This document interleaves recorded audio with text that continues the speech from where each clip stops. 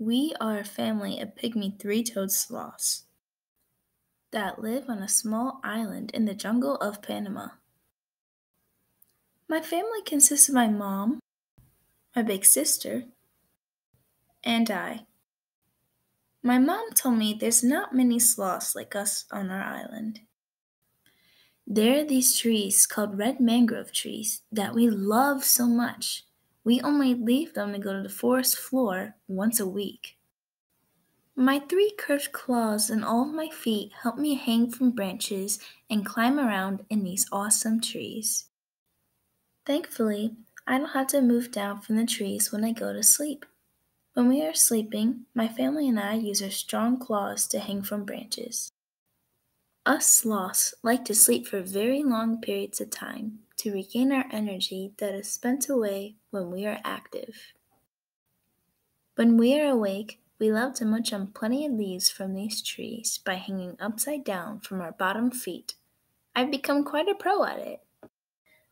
My mom told me we move very slowly to make sure not to use up all of our energy too quickly. Being slow could be a bad thing at times, however. Being so slow makes it easier for other creatures like the harpy eagle to catch us. Sometimes we can scare them away with our claws. However, this is not even our biggest concern for living in the peace and comfort of our beautiful trees.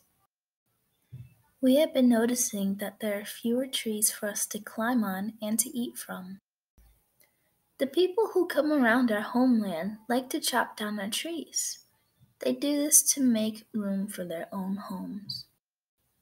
I notice I have less space to play with my sister with how many trees there are. There are also less playmates to play with because they've become sick from the fewer amount of leaves to eat. There isn't a single sloth I know who likes to live, sleep, or play in the ground. If we had a larger home filled with lots of red mangrove trees, we'd be able to roam further and eat all the leaves we want. I bet that there would eventually be more sloths to play with too. At least I have my big sister. To help with our red mangroves, humans should stop chopping down our trees so the trees can drop their seeds and new ones can grow.